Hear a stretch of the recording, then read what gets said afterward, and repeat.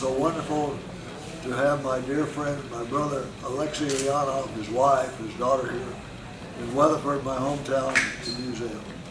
Добро пожаловать в Weather. Alexey Leonov and Tom Stafford shook hands Monday, recreating a handshake they shared 4 decades ago.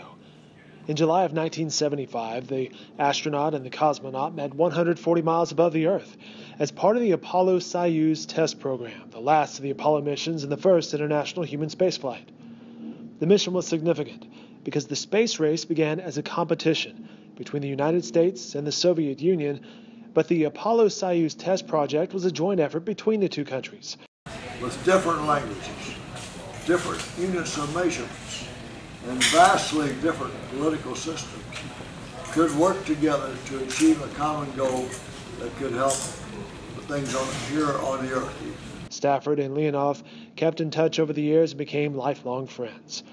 This week, they met again to recreate the handshake in space, this time in Stafford's hometown about 65 miles west of Oklahoma City.